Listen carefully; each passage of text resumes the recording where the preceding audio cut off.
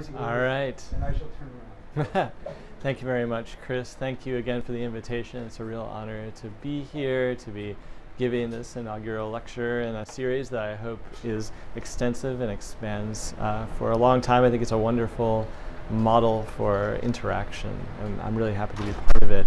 It's been a real pleasure to meet some of you, and hopefully we'll meet some more of you. And I'm going to talk a little bit about research from my forthcoming book. It's coming out a little bit later this year on the history of medical genetics, and a few sort of projects that I've been working on since then towards my next project. And as historians of medicine often do, I'm going to begin with a very brief story. So in 1967, a 1-year-old boy was referred to the Yale New Haven Hospital to investigate the cause of his apparent mental retardation.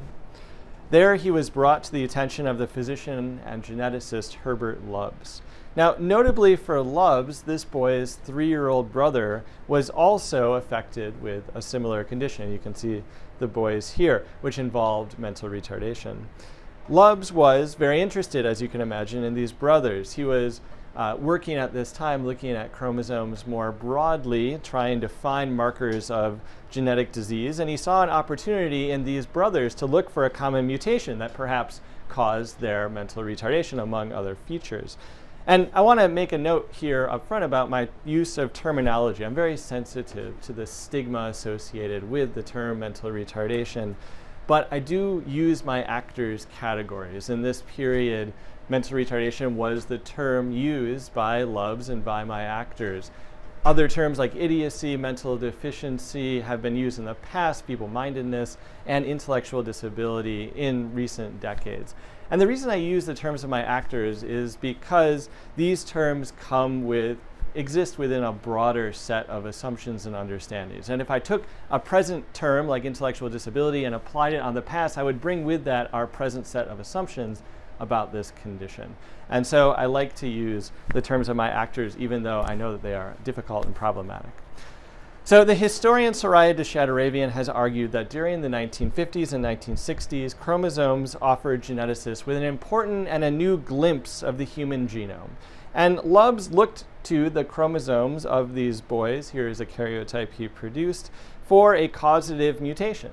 And in both of these brothers, he found one, which he thought could be related to their mental retardation. And that was these satellites that you can see here on what Lubbs determined to be the X chromosome. As you can imagine, at this time, it was very hard to actually tell these 7 or so chromosomes apart. They all look kind of exactly the same, the C group of chromosomes. And I'll tell you in a minute how he knew it was the X. So Lubbs next turned to testing the boy's extended family and found that all of the males who possessed this marker were affected with mental retardation, while all of the females who showed it appeared to be clinically normal. So here's a pedigree he produced. The males are squares, females are circles.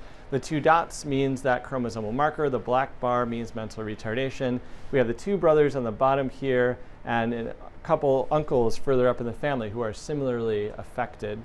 And 2 females, the boy's mother and her sister, who show the marker but do not show this form of mental retardation. Lubbs inferred from this, as you probably do as well, that this was an X-linked trait. Because males have only 1 copy of the X chromosome, if they have a mutation, it tends to be expressed, whereas females with that extra copy of the X chromosome, in many cases, do not express the trait. So based on his observations, Lubbs described the potential clinical value of this genetic marker, saying, quote, "The most immediate medical consequence of these studies has been the opportunity to offer amniocentesis and therapeutic abortion to 2 women in this family if the marker chromosome is found in a male fetus." Now you'll note this is 1969. This is very early in the days of prenatal chromosomal diagnosis, had only been made possible in the last few years, and of course before Roe versus Wade by a number of years, before abortion was in any way legal in almost any US state, and certainly not Connecticut at this time. But many hospitals at this time would approve an abortion for therapeutic reasons, such as this one. And so he wasn't completely talking without reality behind him. To my knowledge, neither the woman whose children were affected or her sister, who also showed this marker, ever took him up. on this particular offer. So today I want to describe them, how Lubbs' attempts to identify new genetic disease markers reflected novel ways of managing mental retardation after 1960. Attempts to make one mutation, one disorder links between chromosomes, chromosomal mutations, and clinical outcomes provided the opportunity for prevention via prenatal diagnosis and the option of abortion. Now, the case of these two boys comes from my forthcoming book, which looks at how conditions like this one were made genetic as part of a chromosomal infrastructure for prenatal diagnosis and prevention. You can see the chromosomes, the banded chromosomal ideograms on the cover there. This is the infrastructure which I traced the history of.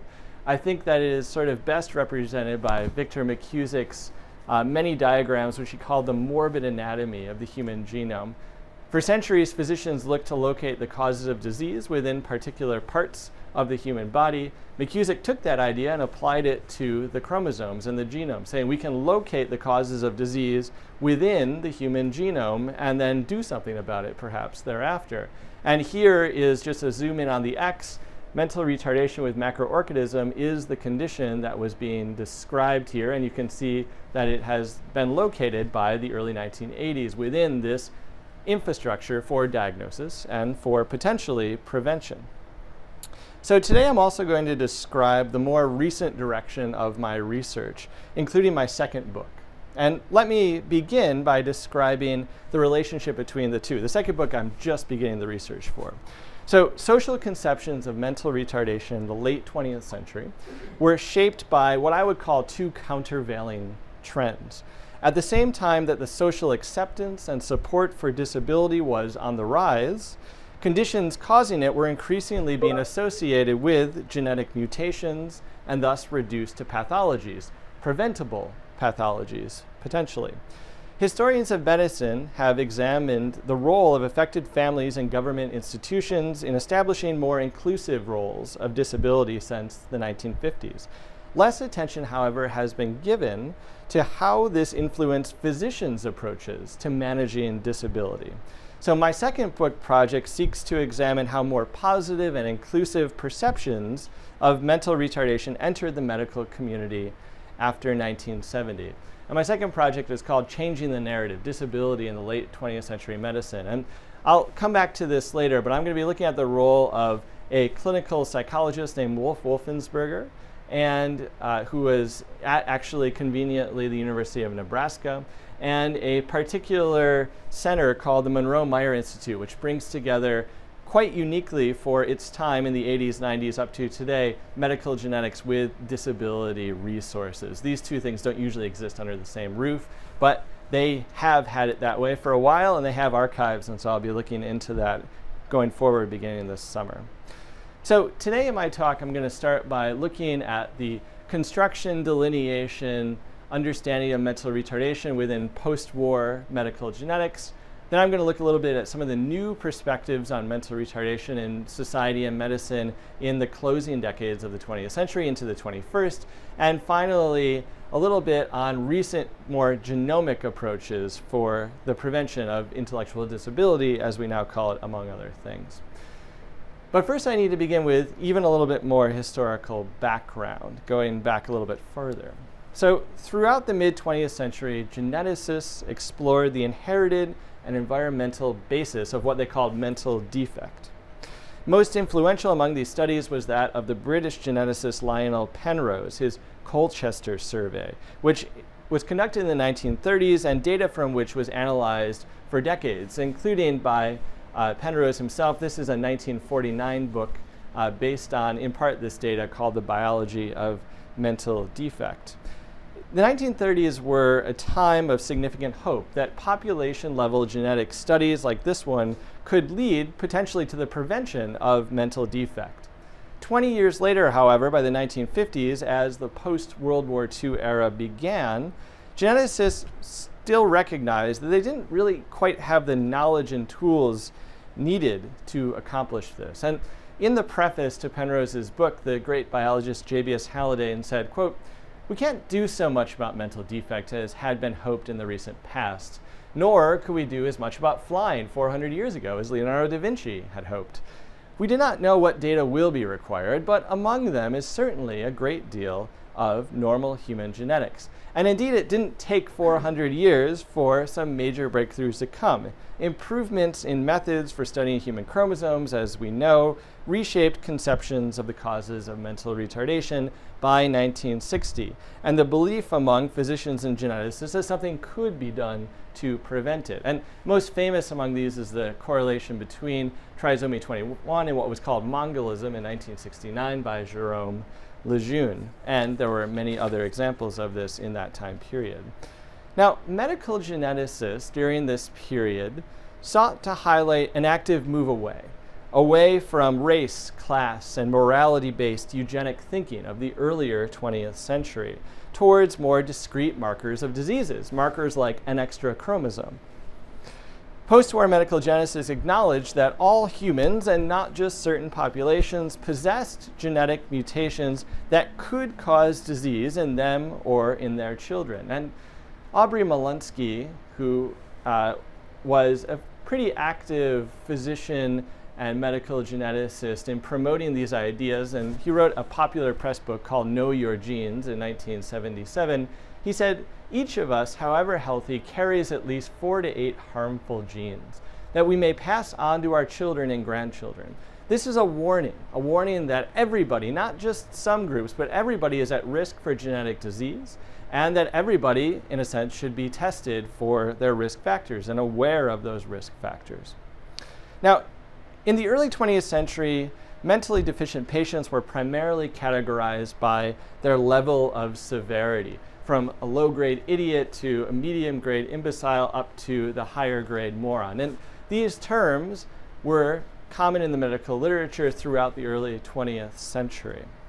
Whereas in the post-war period, mental retardation was more often divided into hundreds of distinct genetic disorders. And this is just one small segment of a table from 1975 of various forms of mental retardation, which you note are not characterized at all by their level of severity. They're characterized by the bodily features associated with them, things like short stature, lung issues, facial issues, eye issues, limb issues. This is how mental retardation was characterized and understood in the post-war period, as associated in discrete disorders associated with bodily patterns of malformation. Now, we often think of the post-war period as a time in which improving molecular technologies in the laboratory enhanced the ability to treat and to prevent disease, and this is certainly true.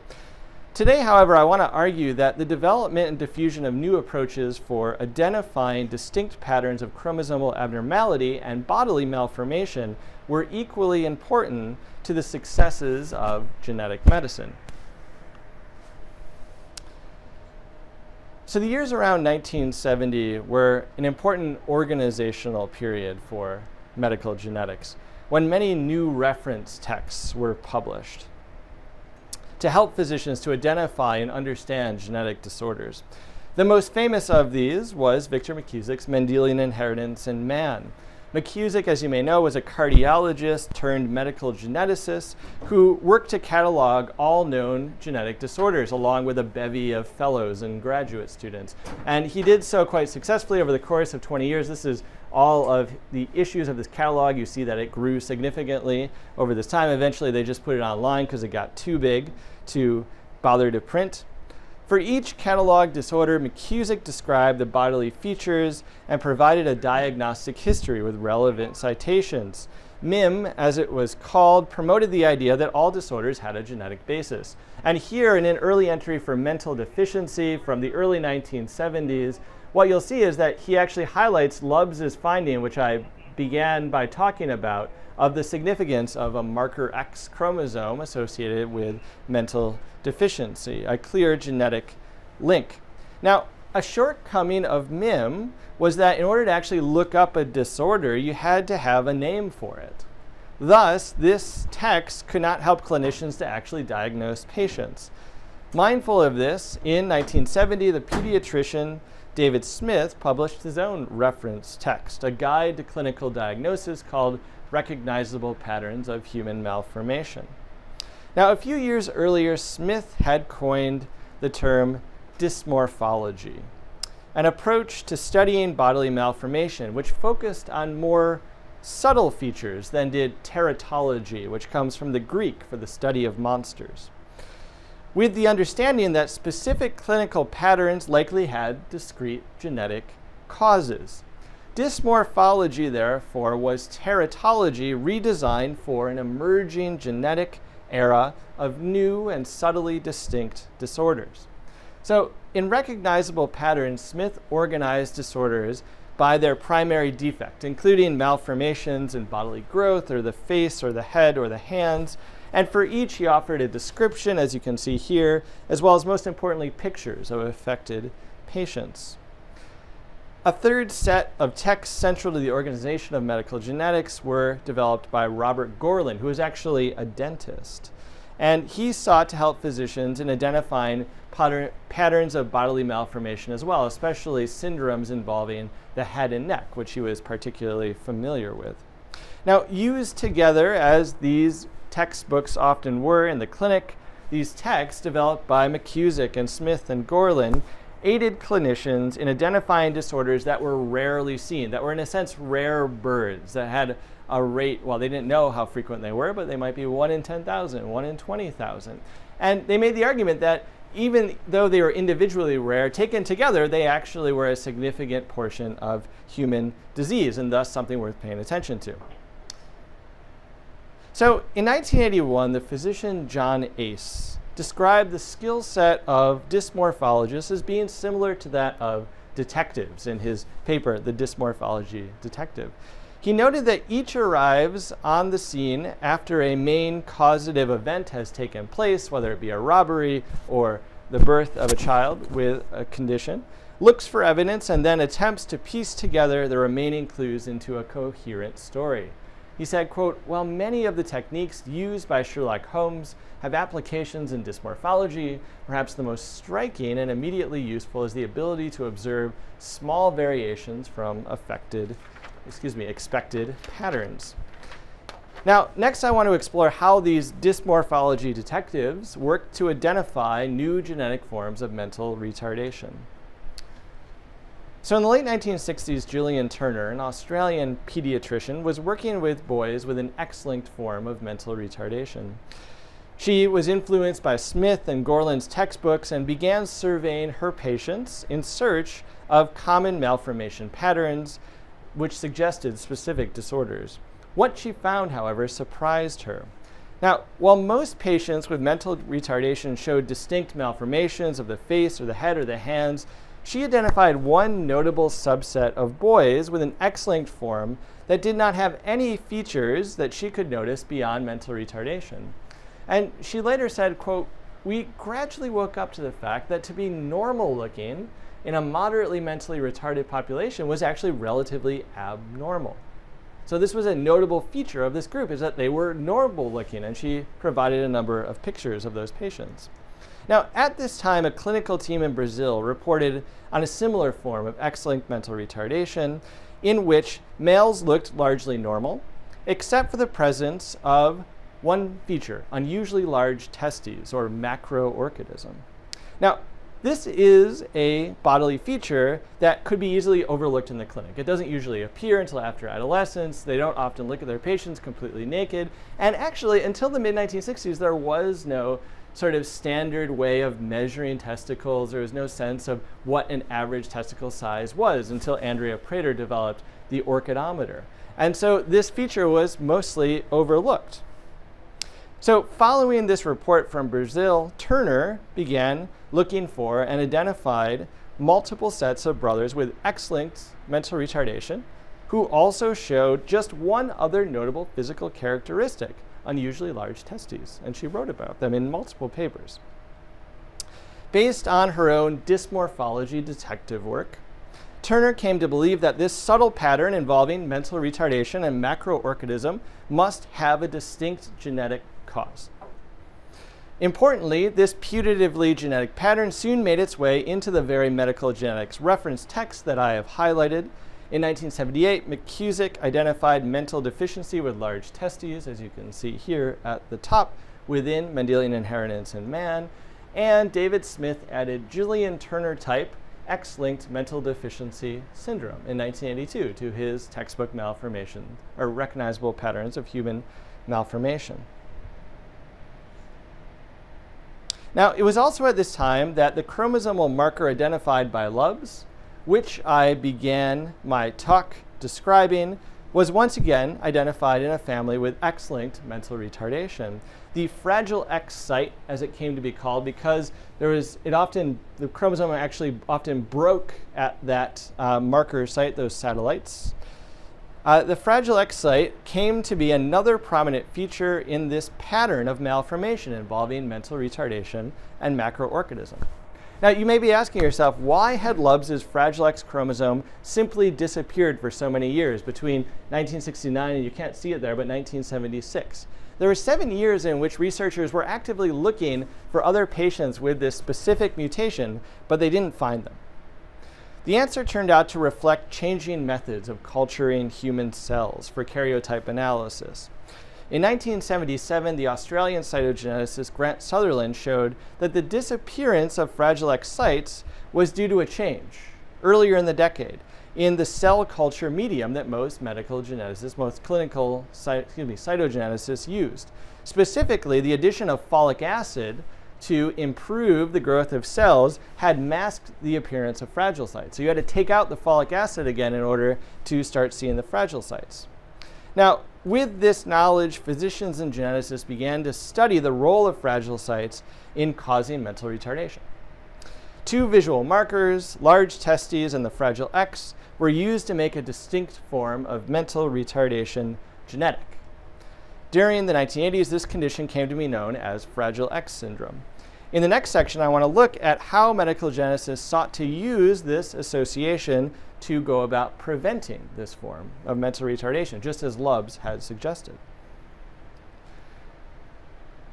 So in 1982, the McGill medical geneticist Charles Scriver, reflecting Lubbs' 1969 prediction, pointed to the potential use of fragile sites for detecting and preventing the incidence of mental retardation.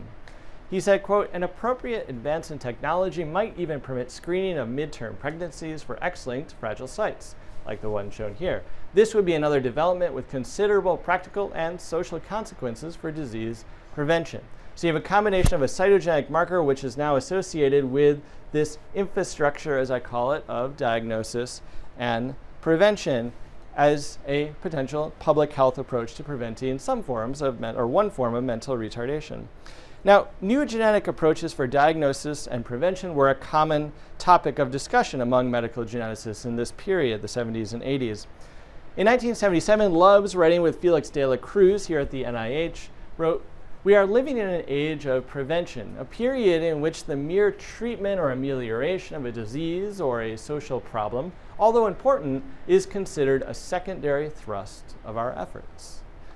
Similarly, the medical geneticist George Fraser put it in 1972, "It may be expected that prevention rather than treatment of genetically determined disease will become increasingly important." And in a presidential address in 1986, Arno Matulski, the great medical geneticist, said, "Within the context of the options of today, we must emphasize the importance of prevention. Once a fetal disease is diagnosed, many parents will choose abortion of the affected fetus." Now, medical geneticists during this period also highlighted the potential for gene therapy in order to treat rather than prevent genetic disease. Pointing to the promise of replacing mutant genes with normal copies, Victor McCusick successfully lobbied for extensive government investment in gene and disease mapping. And one of the major outcomes was his morbid anatomy diagrams. He presented these diagrams as, in a sense, roadmaps towards the future promise of gene therapy. While this remained on the distant horizon, however, more immediately, these maps represented the growing capability for prenatal diagnosis and the prevention of genetic disorders through abortion. Over the coming decades, this infrastructure for genetic diagnosis notably expanded quite significantly. And just looking at chromosome 15 here over about 8 years from 83 to 91, you can see that the number of conditions mapped to chromosome 15 increased quite significantly. So the morbid anatomy was growing. The infrastructure for diagnosis as well as prevention was growing. Now, this growing focus in genetic medicine on prenatal prevention certainly concerns some social commentators and some physicians. Jerome Lejeune, who was famous for identifying the link between Down syndrome and trisomy 21, lamented that his finding was primarily being used for the prevention of Down syndrome rather than doing the work necessary to try and identify new treatments for various forms of mental retardation. And he actually suggested in 1982 that perhaps this folic acid thing, the fact that folic acid makes in cell culture fragile sites disappear, might actually mean that it's a good therapeutic option for preventing Fragile X syndrome or perhaps treating Fragile X syndrome. And he tried this out. And in a very small cohort, he seemed to get good results. However, when other researchers expanded the cohort, they found that the results weren't there, that it was a bias on the part of the researcher. Other social commentators argued that prenatal diagnosis and prevention gave parents the message that they were responsible for producing the perfect child, and that if they did not, both treatment and support would be lacking. As the bioethicist and physician Mark Lepay put it quite early on in this history, quote, "There will inevitably be those who, armed with cost-benefit analyses, demonstrate that it is always easier and cheaper to terminate a genetic illness rather than to treat a child." Now, I think Lepay's statement really reflects the emerging free market culture of competitive reproduction. Parents, in a sense, were given options to ensure having healthy children, and if they turned them down, they, in a sense, risked being left behind. Historians have, of course, debated over the extent to which post-war efforts to facilitate genetic disease prevention resemble the compulsory eugenic programs of previous decades. I would argue that while parents in the late 20th century were certainly given choices, they were also provided with a clear sense of what both medicine and society considered to be the right choices and the wrong choices, the right decisions and the wrong decisions. Though that is changing, I think, in recent decades, or at least the last decade. So from here, then, I want to turn to some new perspectives on mental retardation within society and medicine during the late 20th century. Throughout much of the 20th century, mental retardation was viewed as a medical problem in need of a clinical intervention. The primary means of managing mental retardation into the 1970s was institutionalization. At this time, mental retardation was primarily conceptualized within a medical model of disability, which treated it as an undesirable pathology, which was innate to individual bodies and thus in need of treatment and prevention. Seeking to gain the support and influence in the 1950s, parents of children with mental retardation formed various organizations, including the National Association for Retarded Children. These parents sought educational and social resources and argued that they should be accepted as average middle-class Americans despite having a child with mental retardation. They reached out via newspaper articles and postage stamps, advertisements, and had the support even of President Kennedy, who was a major figure in bringing these issues to light in the early 1960s. They were making the argument that with more research, more support, more medical support, more clinics, more services, they could be accepted into society, and their children could be accepted into average white middle-class society. The issues of class and race somewhat aside in this. They wanted to be part of their suburban society and their schools and their Boy Scouts and Girl Scouts and other things like that primarily. Now, the NARC was suspicious of physicians and challenged the idea that institutionalization was the best way to manage mental retardation, as was commonly held in the sort of immediate post-war period. Beginning in the 1970s, the NARC drew on civil rights narratives to promote alternative social models of disability, which understood mental retardation and other disabilities as resulting from social choices and assumptions about how people should behave and how they should interact with their environments. Social models of disability argued for greater inclusion and acceptance rather than isolation and prevention. In the early 1970s, NARC advocacy helped to legally establish the responsibility of US states to educate all children with mental retardation. In 1990, the passage of the Americans with Disabilities Act was viewed by the advocacy community as a sign of increasing government acceptance of alternative social models. Intellectual disability also became more visible in popular culture, as seen in the network TV show Life Goes On, which aired in the late 80s and early 90s, starring Chris Burke, an actor with Down syndrome. Americans with disabilities were increasingly treated in popular culture as unique and valued members of society.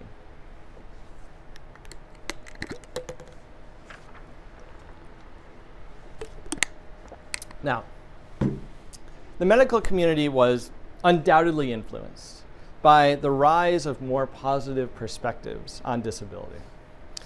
While historians have done much to describe the evolving views of disability in government and society, less has been done to examine how new narratives of disability entered the medical community during this period. Late 20th century disability scholars have primarily focused on highlighting the differences between social and medical models of disability. Recently, however, historians and sociologists have sought to identify instances of on-the-ground collaboration across this theoretical divide. Next, I want to present a few anecdotes that I think offer some insight into the evolving perspectives of mental retardation in the medical community. And I'm going to kind of bookend this, the 1980s and the 2010s, to give you a sense of raising awareness within the medical community. And I'll actually start by going back just a little bit further. In the early 1960s, the British pediatrician Harry Angelman saw 3 children with distinct features in common. They had jerky movements, long bouts of laughter, and severe mental retardation. Later that year, while on vacation in Italy, Angelman was struck by a 16th century painting, Boy with a Puppet by Giovanni Carotto. And he later said, quote, "The boy's laughing face and the fact that my patients experienced jerky movements gave me the idea of writing an article about 3 children with the title of Puppet Children." Angelman's 1965 report on 3 puppet children turned out to be quite influential. A number of additional accounts of puppet children appeared in the medical literature in the coming years. In 1967, his British colleagues suggested the name Happy Puppet Syndrome for the disorder because of the smiling faces of these children and their long bouts of laughter.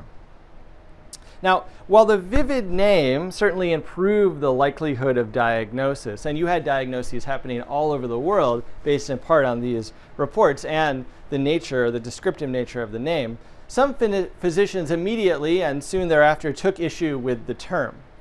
In 1981, pediatricians in Toronto questioned whether these patients were actually as happy as their laughter and their smiling faces suggested. And they recommended in their paper, quote, "On the whole, we prefer a less imaginative, eponymous designation, in this case, Angelman syndrome, in keeping with many precedents of medical usage." Though, somewhat ironically, really, the use of eponyms was on its way out by the 1980s as opposed to being standard, but they saw it as such. The next year, Florida pediatricians Charles Williams and Jaime Frias also argued for a name change to Angelman syndrome. Williams later noted that the decision reflected broader moves in medicine, in particular pediatrics at this time, to show greater consideration and awareness for affected families. And he told me, quote, when we wrote our first report in 1982, it was a time when there was some awareness about medical terminology and being more concerned about not offending families. We thought Happy Puppet Syndrome was pejorative and not appropriate to use anymore. Now, though concern for families was by this time on the radar for some pediatricians in the early 1980s, it wasn't the only reason for seeking a name change. While Williams and Frias pointed to the importance of stigmatization and advocating for Angelman syndrome, the Toronto group that I highlighted primarily opposed Happy Puppet Syndrome for reasons of accuracy rather than its stigmatizing connotation. So a little bit of each. A member of that Toronto group, Don McGregor, noted to me that many hospital-based pediatricians at this time remained actually quite unaware of family concerns. And this was because they had very limited interaction with parents who were only allowed to visit maybe once a week for a few hours, at which time the pediatricians were generally not around. So from here, I want to sort of take the story up to the present and jump ahead to a more recent example of a move away from a stigmatizing term that I think reflects some of the increasing collaboration between parents and physicians in characterizing intellectual disability. So in 2006, the physician and geneticist David Coulin described a new condition initially called 17q21.31 microdeletion syndrome, which involved intellectual disability, distinct facial features, and poor muscle development. The name notably placed it squarely within the infrastructure for genetic diagnosis and prevention that I've described here on chromosome 17. In 2012, Coulin noticed that the disorder had been listed online as mental retardation autosomal dominant 17. This was in the online Mendelian inheritance in man, OMIN. Concerned with how families would feel about the use of mental retardation in the name, Coulin brought his findings to advocates on their Facebook page, Chromosome 17 Disorders. And Coulin essentially asked the parents for input about potentially asking for a name change. And so here he kind of describes the history of the condition and says, this is the OMIM entry, mental retardation autosomal dominant 17. What do you think about this name? Maybe we should think about changing it. And the parents immediately responded. And they said things like, I'd hate to see the term mental retardation as a name. I think that this name has more negativity than it needs to. The R word carries such social negativity. Please, nothing with mental retardation in the name. I don't like mental retardation as a term. So a very clear response from the parents. And one suggested, somewhat funnily, that he thought that it should be called Cool N Kid syndrome, trying to make a play on Coulin's name, an eponymous play in a sense. And this sort of construct of cool kids was actually adopted by the advocacy organizations who, when they introduced their children with their unique features, they said, meet the cool kids, or they formed a cool kid alliance, among other things. So this was picked up by the advocacy groups as part of this conversation.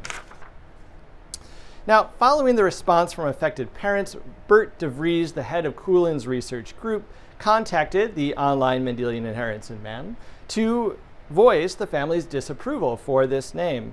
And weeks later, OMIM, with the permission from the researchers and support from families, adopted an eponym, Coulin-DeVries syndrome.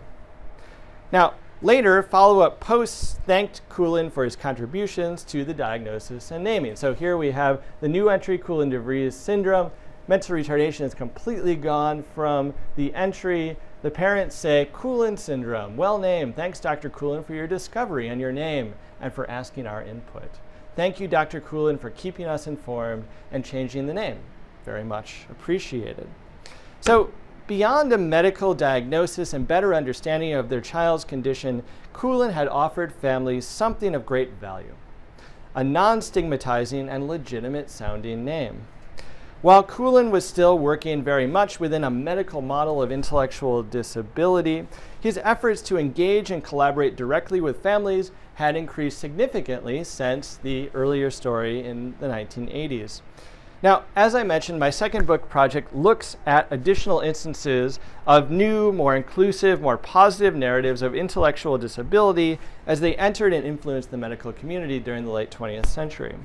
In particular, I'm going to explore the role of clinical psychologists, genetic counselors, and pediatricians in introducing and promoting these new social perspectives on disability to medical professionals. I want to see how they brought in these ideas, how they were accepted, how they were rejected, etc. And that is the next project as I move forward. My last section today, though, I want to focus on the other aspect of this story. So having given you an example of how the medical community began to change its perceptions of disability after 1980, I want to next turn to a countervailing trend from this era. After 2000, new whole genome analysis technology, coupled with the ever-expanding chromosomal infrastructure for diagnosis, promised to enhance the power of prenatal diagnosis to prevent intellectual disability. And so our chromosomal infrastructure from 83 to 91 in the morbid anatomy diagrams eventually goes completely online in the form of various genome browsers, perhaps most famously the University of California, Santa Cruz genome browser. You'll note the similarities here. The banded chromosomal ideogram is still central to the geography of this. It's still central to the construct of what the genome is and how we find genes and disorders within it, even though it is, of course, much more densely populated with these features. So in the early 21st century, as you, I'm sure, well know, microarray, DNA microarray, brought chromosomal analysis to the molecular level. Rather than visualize chromosomes directly, geneticists used microarrays containing DNA fragments from across the genome. So using those pieces of chromosomes, putting them on a DNA chip, comparing control DNA to test DNA, looking for deletions and duplications or its differences in SNPs, using the power of computer analysis. Now, DNA microarray, of course, could detect tiny deletions or duplications of genetic material, which was useful when patients with putatively genetic conditions had chromosomes that appeared normal under the microscope. So your chromosomes might look normal. We can't see anything missing or extra. The microarray, though, very clearly identifies a 1p36 deletion, as seen here, which is associated with a particular form of intellectual disability. Now, in many instances, these genetic variations, like that one, were found that were of unknown clinical significance. Nobody knew what it meant to have a deletion or a duplication there. Whether these findings were benign variants or disease-causing mutations was a question that geneticists primarily left to be determined based on the collection of additional cases and variants over the coming years. But things got complicated in 2005 when the obstetrician Arthur Baudet at the Baylor College of Medicine began using these techniques, microarray, prenatally. Genetic variants of unknown clinical significance were detected in 12 of his first 98 cases, 12%, 13%. The findings left parents with a difficult decision. They had to choose whether to abort a potentially abnormal pregnancy or potentially a normal one. This was unknown, and there was no time to do more research and find out because the pregnancy was ongoing. Now, Baudet's group, of course, acknowledged the potential for anxiety-inducing results from prenatal microarray, but expressed confidence in their protocols to manage this uncertainty. And this included testing the parents' DNA, doing the same analysis to see if that variant was inherited from one of the parents, in which case they would assume it was benign, though it wasn't always necessarily benign, and by looking at various databases of genomic variants to see, has this been found before, and what does this mean? And these databases are continuously growing. Even with these management protocols, however, providers acknowledge the likelihood for increased anxiety. The obstetrician Eugene Pergament said, quote, "The improved detection rate may be more than offset by the anticipated exponential increase in uninterpretable results concurrent with the anticipated increase in parental anxiety." Baudet and his supporters of prenatal microarray instead chose to focus on the future promises of new knowledge. In 2012, they said, quote, "Efforts should continue to focus on reducing the likelihood of results of uncertain significance by continuing to contribute to variant databases to expand our knowledge of the variation of the human genome." Another similar supportive group said, "As additional experience with microarray analysis is obtained, uncertain results should become much less frequent, as many of these findings will be able to be reclassified as either benign or pathogenic. They will be neatly put into one box or the other." Going perhaps even further, Dutch obstetricians encouraged more prenatal microarray to discover new variants. They said in 2014, quote, "To allow the discovery of new pathogenic variants, whole genome array platforms should be recommended in the prenatal setting." Now, as I'm sure you know, increasingly a commercial market has developed for prenatal microarray, in which companies like Combi-Matrix promise both physicians and parents the whole picture. Prenatal microarray has been presented as a technology that will overcome previous uncertainty and the risk of a missed diagnosis. This testing can detect mutations associated with intellectual disability and give parents the choice of prevention. And this is one of their ads from 2010, which I picked up at a genetic counseling event. The puzzle piece with the chip on the pregnant belly tells you everything you need to know. And the advertisement is get the whole picture. Now, some commentators have pushed back on all of this, criticizing the research focus of microarray providers in a more laboratory setting. So bioethicists also in the Netherlands responded, quote, prenatal microarrays are a research tool rather than an instrument of clinical care. Professionals who want to offer undirected arrays to their patients should make it clear that the main purpose of doing so is research. And this can certainly be said of the microarray companies as well. Others have highlighted the impossibility of guaranteeing a perfect baby and warned about the implications of parents thinking that they can get this or going after one. So the bioethicist Evelyn Schuster said in 2007, as this was just being rolled out, quote, these technologies prompt constant revisions of our view of health and upward redefinitions of normality that will probably cause more rather than fewer abortions of healthy babies. In short, the quest for a healthy baby could cause parents to have no baby at all. So indeed, not all prenatal diagnostic providers and commentators saw a positive value in more.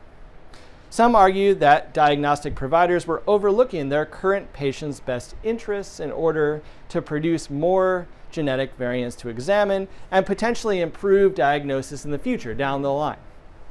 Now, that said, many prenatal diagnostic providers presented the expanding scope of testing as a win-win situation for parents, clinicians, and researchers.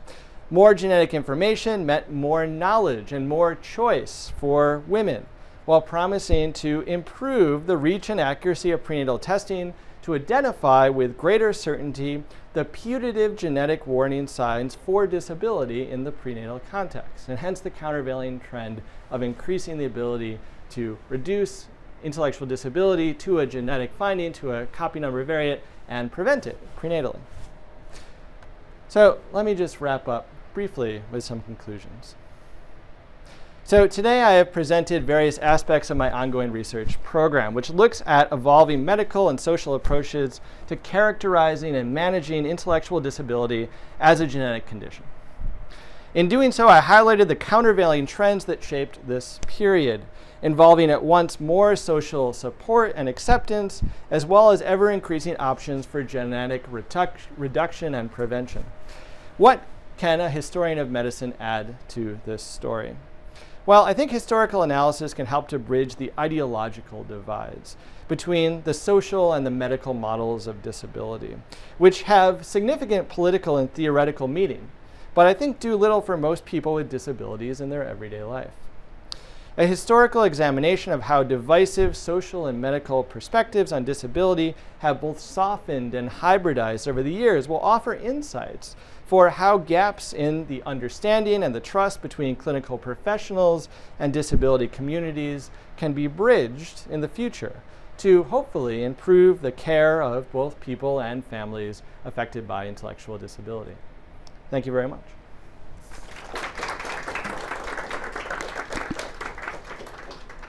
All right. So questions, comments?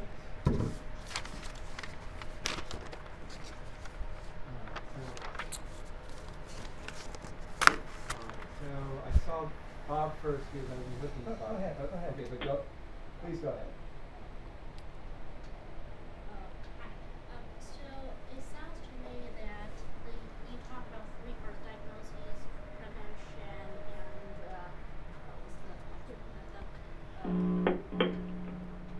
so it sounds to me that there is some progress in terms of diagnosis. There's changing trend in terms of use of terminology, but the prevention pretty much and the treatment pretty much stay the same throughout the years. In 1960s, we're talking about therapeutic abortion, but now we're still talking about therapeutic abortion. Just we don't say that directly. So, in your opinion, what is causing this and what other options in terms of prevention treatment can we bring to the table in terms of this line?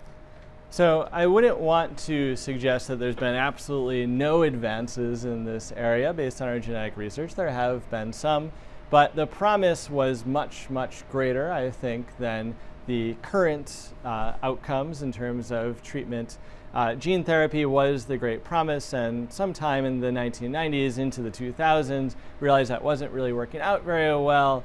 In the 2010s, there have been some efforts and some successes in gene therapy, so it's not completely lost.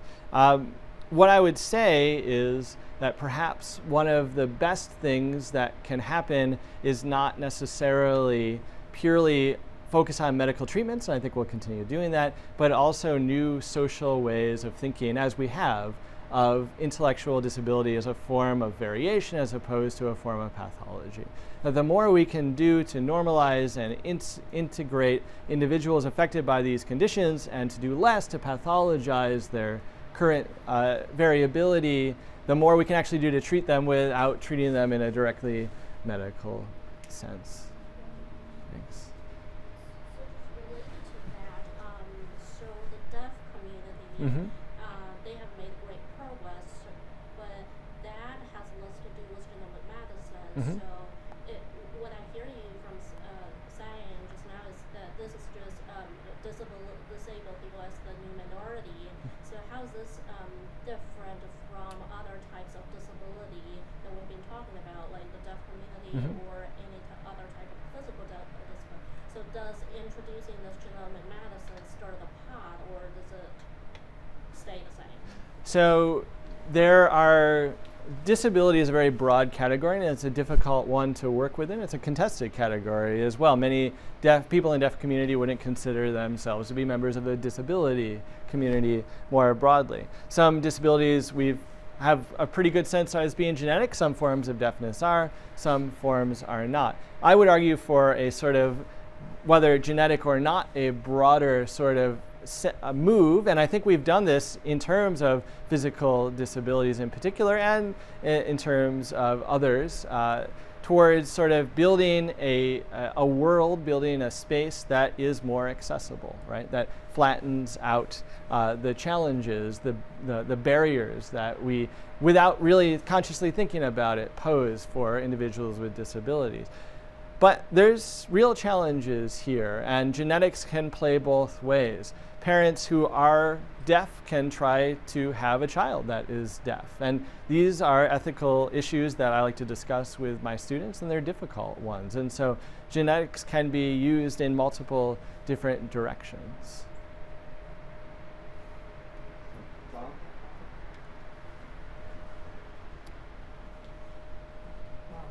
I like how you threaded the concept of prevention through the whole history of it, and it's interesting because we still struggle in medicine with that, and it's not the predominant mode of medical care, but it has so much potential, and we struggle with that. And I think it's interesting that we're moving, from abortion as one opportunity, and we're thinking about gene editing now as well in a realistic sense. I think that's a really interesting thing. I was going to mention that there's a historical event yesterday. The Social Security Administration published a ruling in the Federal Register about how genetic tests are used in disability determination. So that's kind of a link that's interesting historically. And just a note as a clinical geneticist, that the title of Smith's book is never used by us. We just call it Smith's. That's how important it is in the field that not everybody knows. So I'll stop there. Great. Thank you very much. So any... Yeah, I just had one thought. So as you look through this, I mean, it sounds like, and you didn't really touch upon this, but the issues of class and race as this plays into this, because I think there's a question of access. And so can you give some sort of insight into sort of how even though genomics has become more accessible in some ways, it's become in some regards less accessible to certain communities. And so how does that play into this whole idea of individuals who suffer from intellectual disability and this sort of leveling the playing field for everybody to have these sort of choices. Great. Yeah, so importantly, disability identities and disability advocacy intersects with, race and class identities. And even going back to the 1950s, I tried to highlight how the NHGRI was primarily a group of white middle-class parents who actually wanted, maybe not actively, but passively, to isolate themselves from minority and lower-class communities because they didn't want the taint of eugenics, which they really still felt very, very really in the 1950s. I think what I've noticed in recent years is that initially when prenatal diagnosis came online in the 70s and the 80s, it was primarily something which was pursued by women who were particularly knowledgeable, that they knew it was out there, they had the means, both educationally and financially, to go after it. And that, interestingly enough, in recent years, and this doesn't apply across the board, that there's still a lot of sort of exclusion from medical care and pregnancy.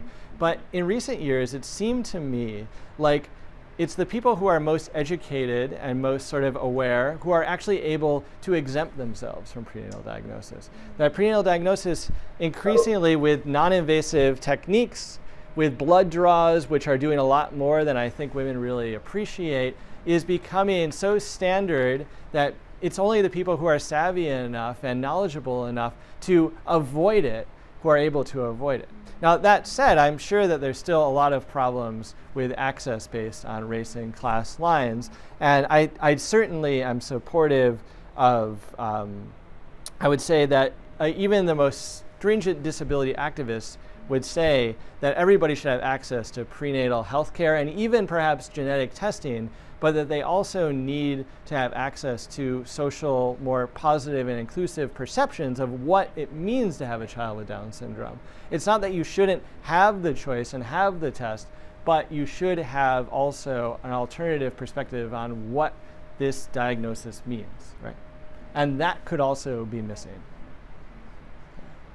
So, Dr. Isaka. Yeah, I was just going to say that the thing that struck me, having lived through these eras, unlike some people in the room, is that your theme of intellectual disability, because I think of geneticists, pediatric geneticists, being primarily interested in birth defects. And intellectual disabilities went with some and not with all of them. And the people who trained me, it was sort of incidental whether it involved. So why did you pick that frame? So certainly, Victor Mincusick's book wasn't contained to disorders of intellectual disability, neither is Smith's. Smith's is primarily birth defects. Right. So what I essentially, part of it was the chance of the conditions that I chose as my case studies. Fragile X syndrome, Prader-Willi syndrome, Angelman syndrome, and 22q11, initially DeGeorge syndrome, which are all associated with intellectual disability. But what it got me thinking about was, okay, when I look at a medical text from before 1950, the primary way in which, and I showed it up here, that intellectual disability is talked about is in terms of level of severity. And we still talk about that. We still measure IQ. We still talk about mild, moderate, or severe. But it's always linked also to the dysmorphology, to the birth defects as well. That looking for a genetic cause means that you can't just look at intellectual disability, you also have to look at the other features so that you can, in a sense, isolate it. And so that's part of the reason that I grouped it that way, is that in many ways a history of eugenics broadly construed, if you will, is a history of how our society has managed this issue of variability in intellect, or mental retardation, as it's been previously called. And so I sought to sort of tie it together by looking at that theme over time. And I saw birth defects as a broad category intersecting with intellectual disability at the point at which dysmorphology becomes an issue. That mental retardation becomes part of a broader pattern of human malformation, in a sense, even if it isn't a physical malformation. If you look in Smith, you will probably see for a lot of those conditions mental retardation. Richard. I was glad you mentioned the prenatal diagnosis now as being risk-free, like it's just a blood draw. But I think from a historical perspective, and the only reason I'm mentioning this is because that's the subject matter that we're dealing with. It's only been about 30 years ago that, if my memory serves correctly, that the risk of fetal loss with prenatal diagnosis was about 1 in 400 to 1 in 500. Is that correct as you think back about I would say it was diagnosis? Sure, I think it was assumed to be higher than that. Even higher than yeah. that. I underestimated because we're talking about fetal loss from the amniocentesis. Yes. Yeah.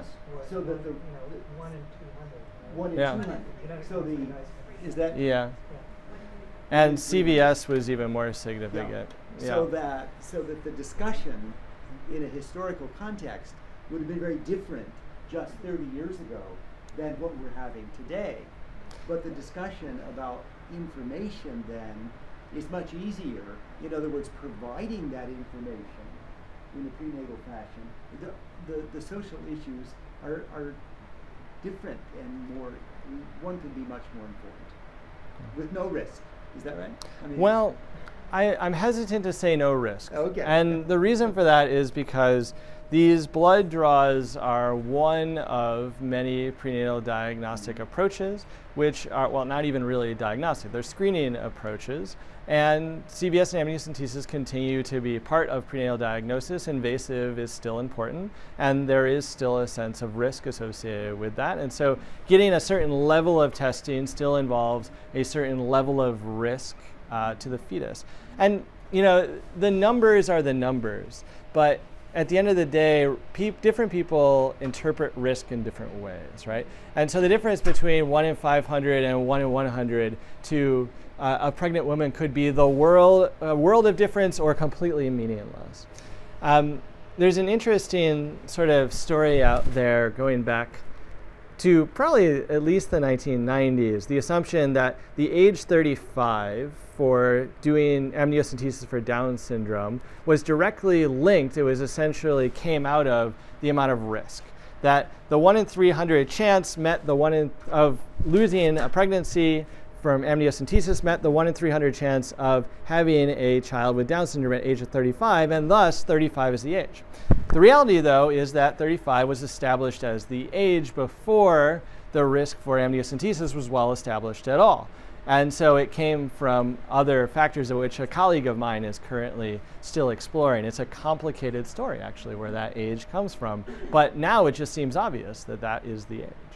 So yeah, I wouldn't say that the risk due to the amniocentesis has dropped that much over 20 years or something. Yep. It's more that because of the variations in how we screen that lead to the amniocentesis or CVS are the things that have decreased the number of individuals who are given that opportunity. Yeah. Even with the current non-invasive prenatal testing or screening, as you said, you know, if you find a positive there, the appropriate response is to then go to CVS or amniocentesis, although in practice that's often being skipped.